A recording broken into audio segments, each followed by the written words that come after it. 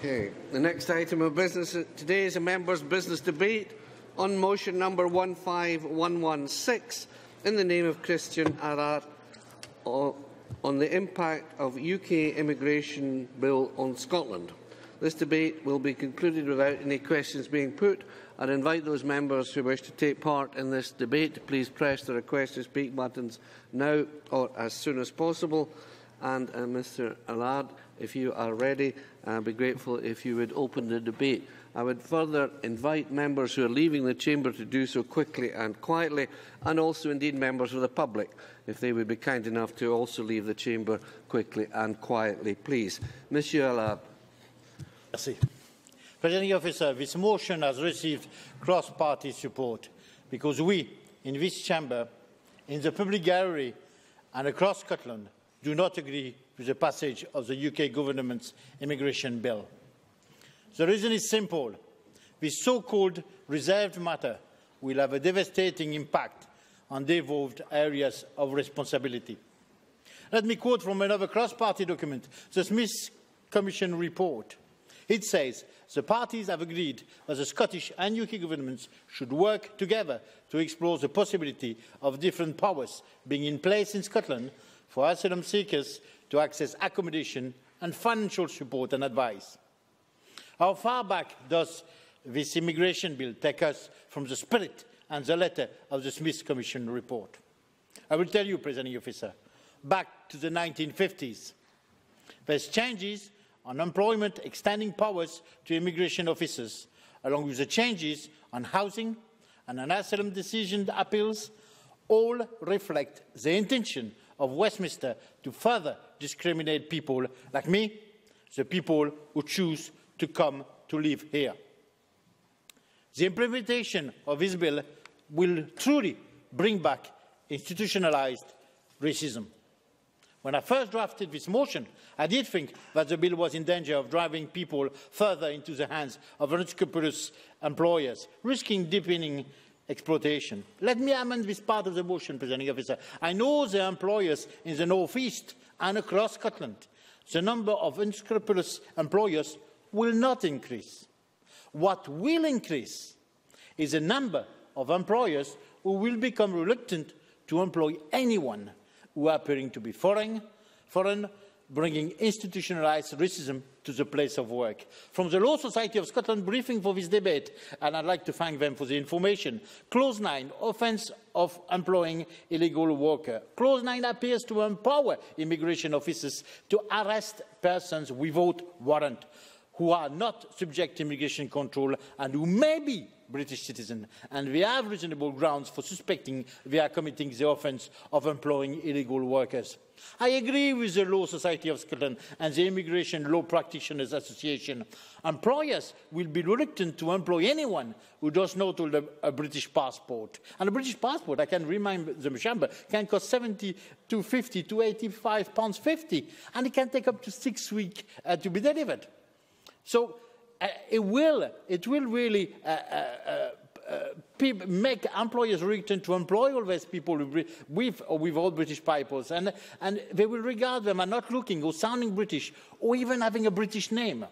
As for the new powers to allow immigration officers to search licensed premises without any need for a suspicion for an immigration offence being committed, this is about licenses law, a devolved matter. This Parliament, this Scottish Government and this Minister today have to be clear. The UK Government must not be allowed to legislate in devolved matters without our consent.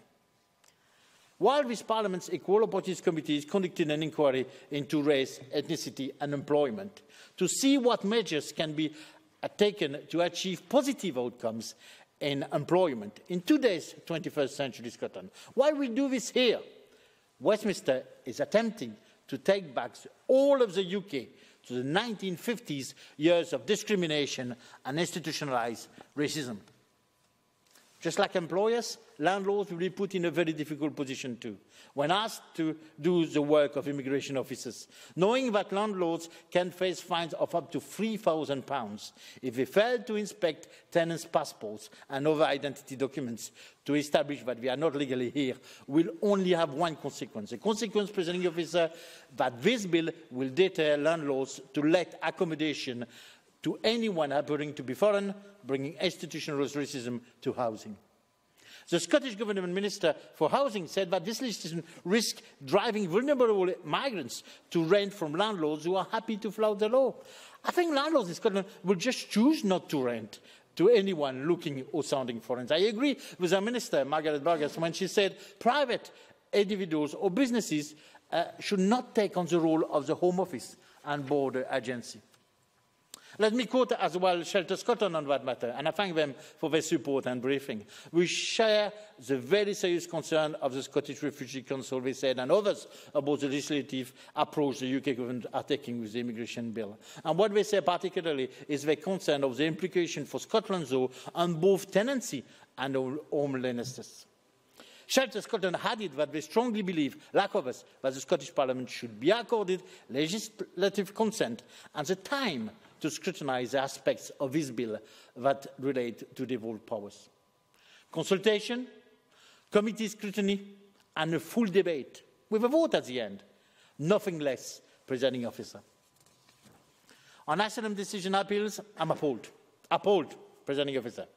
But when the rest of Europe is responding to the biggest refugee crisis since World War II, the UK government wants to remove in-country rights of appeal against Home Office immigration decisions, which will result in more families being split up, adding to the crisis instead of supporting the very desperate people reaching our shores. Last October, Stuart MacDonald, MP, the shadow SNP spokesperson on immigration, asylum and border control, describes the bill as regressive, illiberal, ill-considered and inhumane. From another briefing, Presiding Officer, from the Scottish Refugee Council, removal of this right to appeal is simply egregious, not only in terms of its searing impact on those affected, but also in terms of facilitating state-sanctioned destitution in rule of law terms, as it extinguishes the right to effective remedies in Article 6 of the European Convention of Human Rights. And the Scottish Refugee Council, I've got a lot of words about the bill. I'll have no time to use all these words, but some of them are driven by ideology, based on supposition lacking any credible evidence base. But you can look at it. We are not the only one. There are a lot of organisations out there pushing very, very hard against this bill. They added that it was, I quote, possibly unlawful in neglecting child welfare and removal of appeal rights against destitution. And of course, they agree with all the other legal briefing we received for this debate. This bill is breaching our devolved settlement. To conclude, Presiding Officer, we have been asked today to unite and to stop any extension or application of this legislation to Scotland without the consent of this Parliament. I am an immigrant, proud to be one of the many new Scots contributing to modern Scotland. Institutionalised racism to this country of ours cannot come back to us. Presiding Officer. Thank you very much.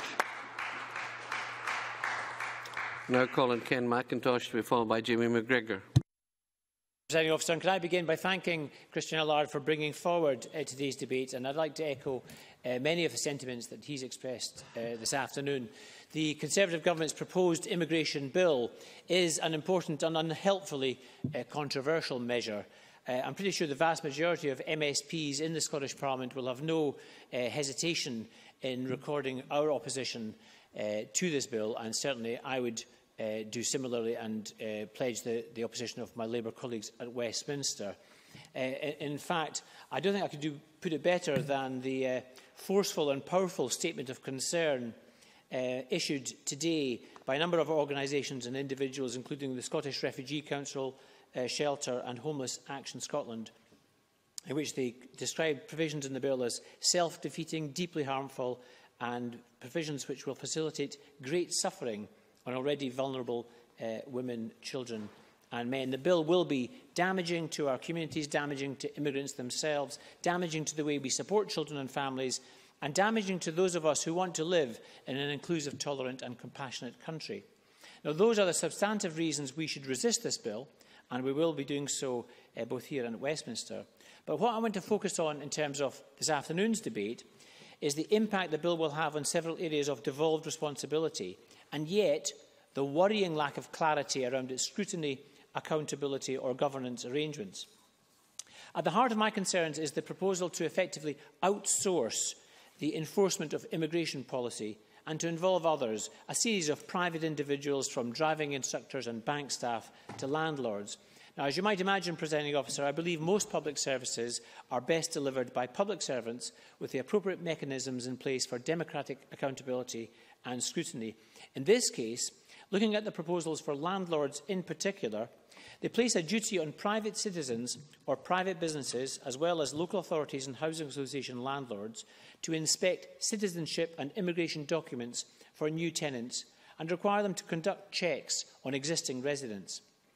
Now, many of us as MSPs will have dealt with immigration cases, and we know that this is already a highly complicated and bureaucratically complex process, and there must be a huge risk to all those involved of going down such a path, not least of which is the potential harm done to people already in a highly vulnerable situation. There are, I believe, around 380 families living here who would face an immediate challenge, but there are around 330,000 people living in private rented accommodation in Scotland who could also potentially be affected. The bill introduces a new right of eviction, not accessed or overseen by our courts and the Scottish legal system, but with authority stemming directly from the Home Office. It's not just the confidence-sapping fact that around 30% of Home Office decisions on asylum claims are overturned on appeal that worries me. It's the introduction of new procedures to our private rented sector, just as we are debating this very afternoon how to make private tenure more stable and more secure. The regulations governing these procedures will be drawn up under what is often termed Henry VIII powers by the UK Government. In other words, wide-ranging executive powers not subject to scrutiny by the Delegated Powers Committee, or for that matter of any other committee in this Parliament, powers which could include repealing existing provisions within acts of the Scottish Parliament. There is so much to worry about here, and why the full impact of this law needs to be examined in greater detail. We know that some migrants in this country are trafficked here and used for forced labour or even sexual exploitation. This bill could effectively give the traffickers more control over their victims through limiting their access to accommodation. The bill amends the already horrendously complex support regime for refused asylum-seeking families and children. It's forecast to leave many parents and children destitute. Now, leaving aside our feelings in the matter at this abhorrent proposal, this is something that is incompatible with our duty on human rights and will therefore potentially leave the legislation open to challenge in the Scottish and UK courts. In fact, there's also every reason to expect landlords to respond to this bill by simply not taking on tenants from migrant populations. This would be hugely discriminatory against an already vulnerable group of people, which by itself, of course, would again leave the legislation open to challenge on grounds of its discriminatory impact. Presiding Officer, I want this bill to be withdrawn or defeated. But at the very least, here in the Scottish Parliament, we need to ensure clarity and good governance. This is not the only bill where legislation which is reserved to Westminster overlaps with responsibilities devolved to Holyrood. And we need to establish sound procedures to scrutinise such measures and to ensure proper accountability. It may be that this duty is being carried out at Westminster, but if so, I would expect to hear the UK Minister's justification why that is so and why there is no need for a legislative consent motion in this case. At the very least, can I suggest that the Parliament refers this bill to the Devolution and Further Powers Committee to investigate further, convened by my colleague Bruce Crawford across there. Presiding Officer, it would be very easy to simply rail against everything coming from Westminster and pretend everyone in Scotland was liberally minded. I don't kid myself if that's the case, but we have a duty to make sure we carry out our duties and responsibilities as a legislator properly. Thank you. Thanks very much. Now call on Jamie McGregor to be followed by Sandra White. Thank you, Presiding Officer. I'm pleased to speak in today's debate, but members will not be surprised to hear that I simply do not recognise much of the characterisation of the UK Government's immigration bill as set out in Christian Allard's motion and speech today. I respect the member, but I think he's talking nonsense. The UK Government was elected with an overall majority in last year's general election, on a very strong platform of reforming our immigration laws and putting right an immigration system that was left in chaos by the previous government. It has a clear mandate for this legislation, which is part of its efforts to get a grip of the immigration system, something that has widespread public support across the UK, including Scotland. And may I say also a great deal of support across the rest of Europe. The immigration bill has three clear aims: to tackle illegal working and labour market abuses, to ensure that only migrants who are lawfully present in the UK can access services such as the ability to drive on our roads and use UK bank accounts, and to make it easier to remove illegal migrants from the UK. And all of us surely would support these objectives. No, I won't. You've had your go. I won't. I'm going to make some progress here.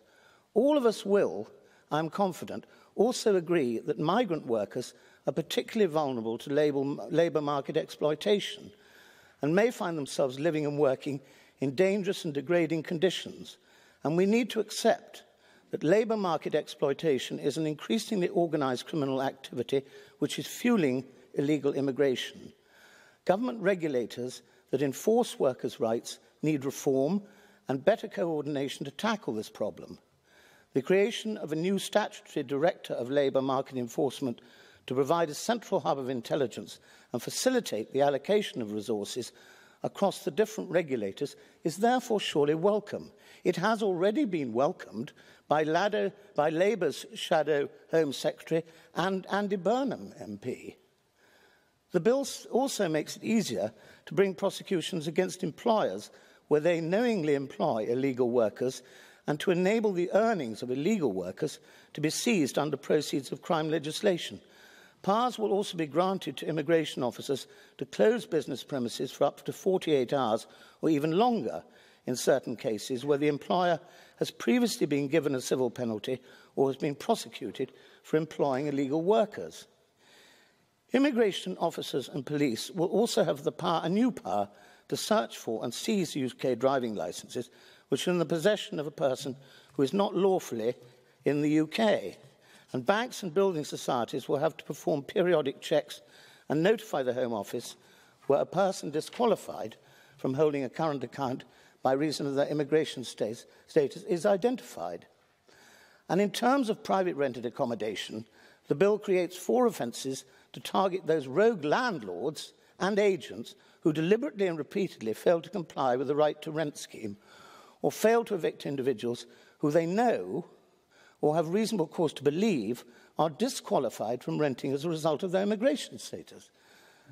To conclude, Presiding Officer, I recognise that getting an immigration system that is fair, efficient, fit for purpose is a big challenge, not just for the UK, but for every Western democracy, as we face severe international disputes which are pushing up migrant numbers and as we deal with organised crime and international human trafficking gangs.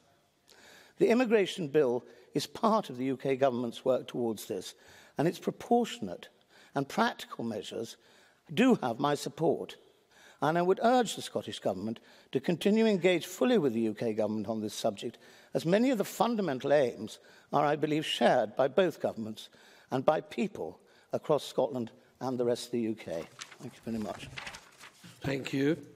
I now call on Sandra White to be followed by Hanzala Malik. Thank you very much, Presiding Officer. And can I congratulate Christian Allard on securing this very important and also timely debate. Presiding Officer, I'll probably reiterate what Christian Allard said when he mentioned the word appalling.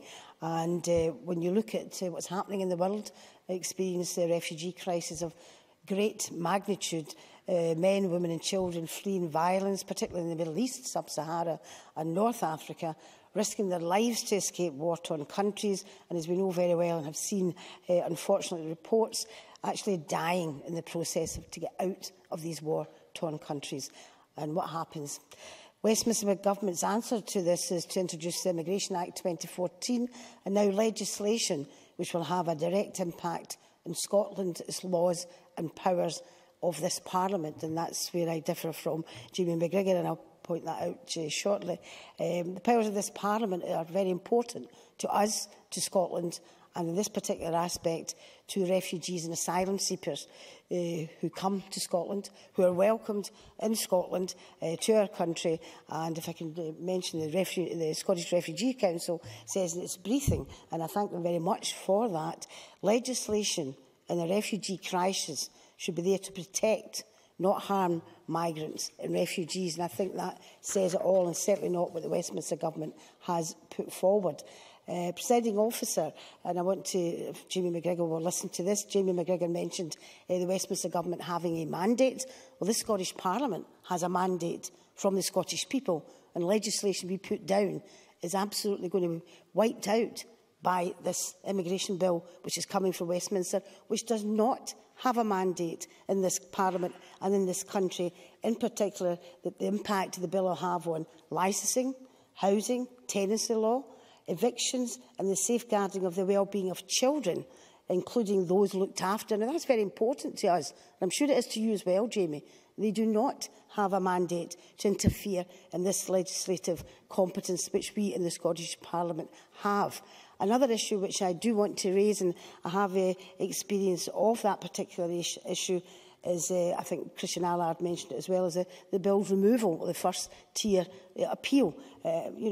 Destitution is practically guaranteed by the bill's removal of the right to appeal to the first tier asylum support.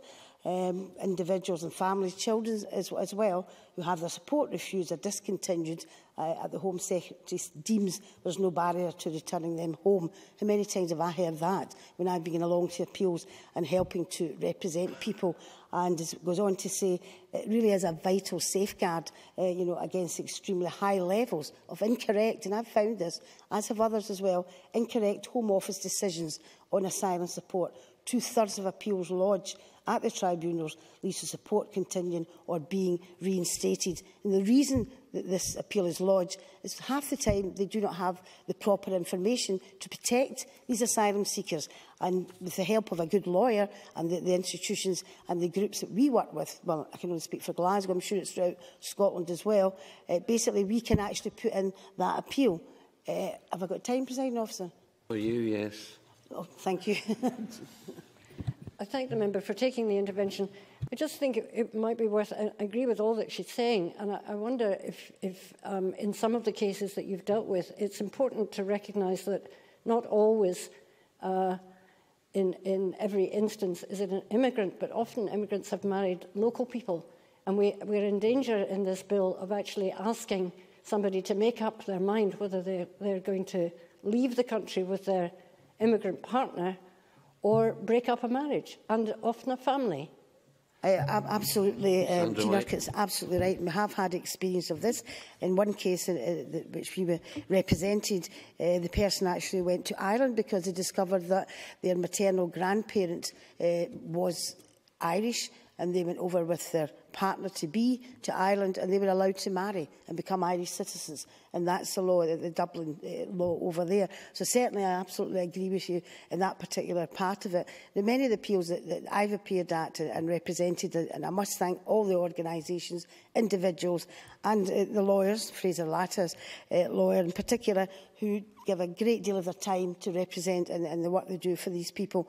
And the many ones who have been overturned, many of them now work and live in Scotland, have businesses, small businesses, they work within the area, and they're great citizens, a great asset to Scotland. They'd have been lost, they'd have been sent back. And in many areas, they probably would have been dead by now if we hadn't fought that appeal. So I'm really concerned about that first stage appeal and that. And in conclusion, Presiding Officer, I think I saw last night, certainly on the TV, and others might have seen it as well, the 2 young Syrian girls in Clydebank who were skating along the corridor.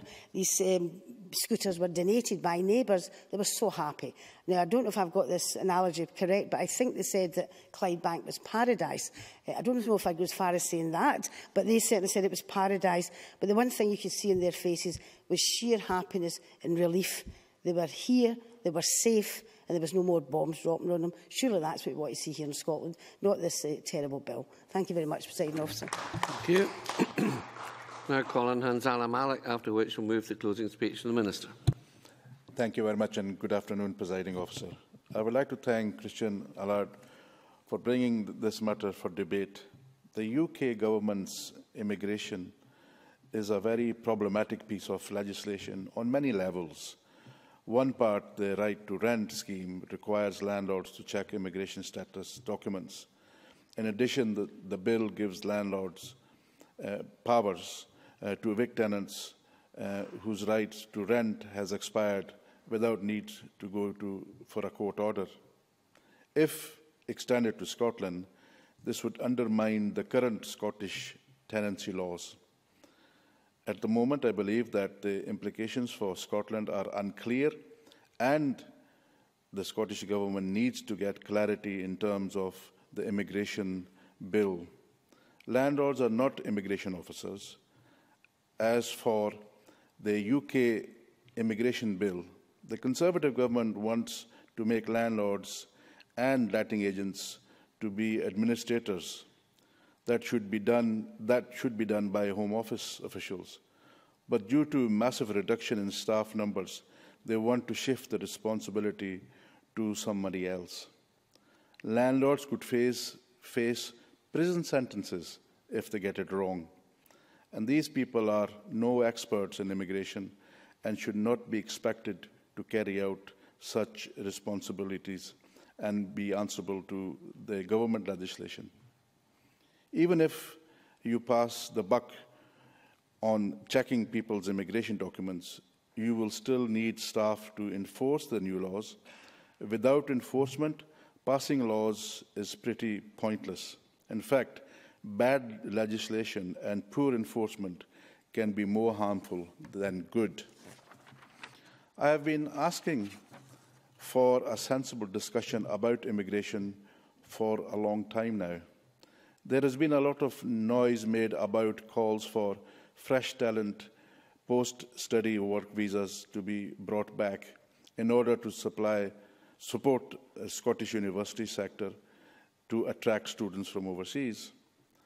As I have said in this chamber before, the immigration system is not meant to only help one sector of the economy or one part of the country. We need an immigration system that will help us manage skills shortages in the UK. Personally, I'm in favour of the point-based system where separate regions of a country can set their own parameters, similar to Canada, for example. But, Presiding Officer, what is very clear is that whilst we are part of the UK and while the UK government has the right to legislate for the UK, there are some powers that have been given to this Parliament and this government, and the UK government needs to respect that.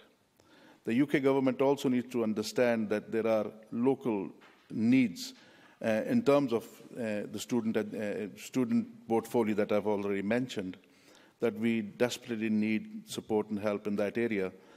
And the British government has consistently denied us that opportunity. Perhaps they've done it because they feel that it needs to be done UK-wide. But nevertheless, this is something that needs to be done. I think we have across the chamber support for that type of thinking. So this bill needs to be defeated, first of all, in the UK Parliament, I believe. But more importantly, we also need to see how it implicates the Scottish legislation. And I'm sure that the Scottish law system will advise the government on how best to tackle that issue. But finally, Presiding Officer, what I will say is that no law is a good law which hurts the country's economy and it infringes on people's rights. We cannot expect unprofessionals, untrained people to do a professional job. We cannot expect households, managers, agents, carry-out owners and restaurateurs to do the immigration's job for them. I think it's very unreasonable and it's hurting a lot of people throughout the country. Thank you. Thanks very much. I now move to the closing speech from the Minister, Humza Yousaf. 7 minutes or thereby, please, Minister. Thank you, Presiding Officer. My thanks to Christian Allard for bringing this very important debate to the Scottish Parliament. Thank you to the Chamber for some very thoughtful and very forceful and robust contributions as well. Before I go into the substance of the bill and where I think it touches, of course, upon areas devolved to the Scottish Parliament and the Scottish Government, I want to just look at the bill as a whole for just a second, and also make and reiterate the points that some of my colleagues have made. There seems to be, by this UK government, and I would say by successive UK governments, but certainly by this current UK government, an undue focus on irregular migration. The increased criminalisation of migrants completely ignores the contributions that migrants make to our economy, to our demography, to our society, to our communities and to our culture. There seems to be, I would use this word purposefully, there seems to be an obsession with immigrants by the current UK government. Everything seems to be the fault of migration. And sometimes immigrants can be too easy a lightning rod to point to accuse for all of the faults that we have in our society. The economic faults that we have because we haven't been careful enough with the economy, let's blame the immigrants. Because we haven't brought forward the correct housing legislation, let's blame it on immigrants. Because perhaps problems with education, with the health service, whatever it is, it seems to be, well, let's blame the immigrant for that. That is completely the incorrect approach to take. And of course, it ignores the important point that immigrants have made an incredible contribution to this country. A report by UCL showed that between 2001 and 2011, the contribution by EU migrants alone was 21 billion over that decade. And the report's also showing that non-EU migrants have made a considerable economic contribution to this country over the years and over the decades.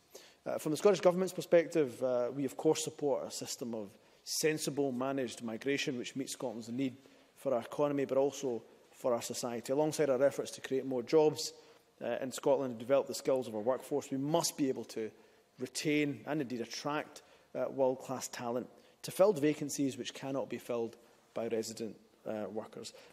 We are of the opinion in the Scottish Government. Yes, of course. I thank the Minister very much for taking information. I appreciate Sandra White's point about the two girls on television last night, and I was delighted also to see them calling Clydebank paradise, and I would agree that compared to what they had come from, it certainly is paradise. But I would also say that Kofi Annan was on the same television and praised the UK government for taking refugees straight from the camps surrounding Syria and flying them to this country, rather than try and stop them from crossing Europe and the dangerous Mediterranean, where 30,000 have been drowned over the last 15 years. Would he agree that that is a good thing? Minister? I've never disagreed with the UK government taking any number of refugees. Of course, they had to begrudgingly be forced into that position to do it from the public pressure and pressure from other stakeholders to do so. But I welcomed it when it came. But I think it would be foolish to say that you can only take migrants, or I should say refugees, from the refugee camps neighbouring Syria, and you can just turn a blind eye to all those who are crossing over the Aegean Sea, many of them, of course, drowning, many of them losing family members in that crossing, and simply ignore the fact that refugees are coming to Europe, and let's just leave Europe to deal with it. I think we have a moral obligation, so I would disagree on that point. But back to the immigration bill at hand. Many of the proposals, we believe, of course, touch upon devolved responsibilities. The Scottish Government Minister, Cabinet Secretary for Social Justice, Alex Neil, has written to the UK Government 4 times to seek clarification and put on concern some of our put on record some of our concerns around the immigration bill. I think Ken McIntosh spoke very powerfully about the housing issue, as did many other members, and just to touch upon that, it would be of great concern to us that private landlords, citizens who own property, are effectively being used to plug the gaps of government departments doing the job that Home Office officials should be doing.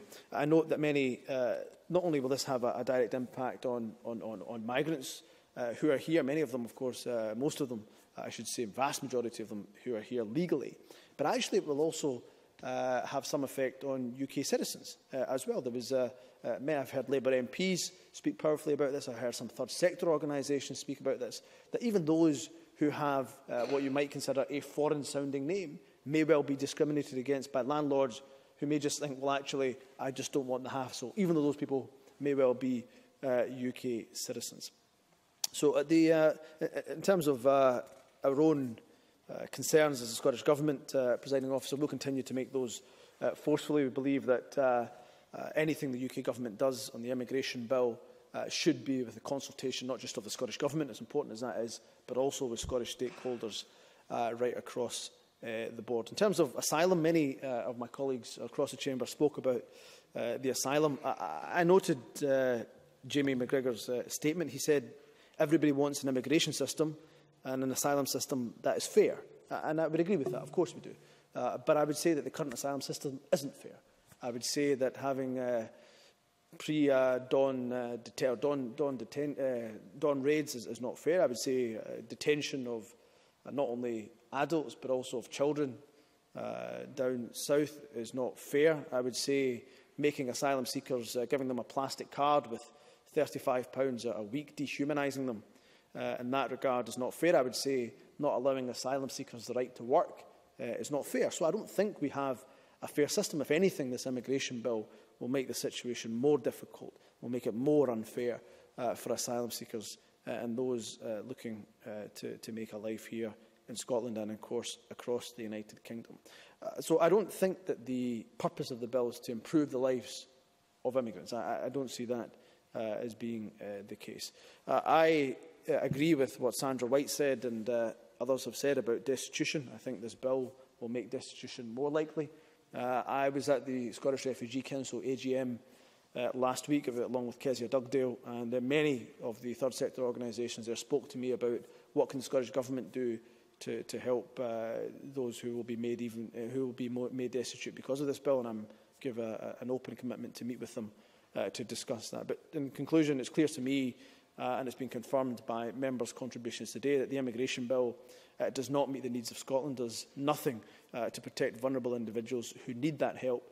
In fact, this bill will create a more hostile environment for the vulnerable and those without legal status and the many British citizens who will be subject to the wide-ranging powers of the bill. We will continue to make the case to the UK Government that the Scottish Government and the Scottish Parliament must be consulted in those areas, many areas of devolved responsibilities. But I thank the members for very insightful contributions today and assure them the Scottish Government will continue to oppose the damaging measures within this bill. Many thanks. Thank you all for taking part in this important debate, and I now suspend this meeting until 2:30.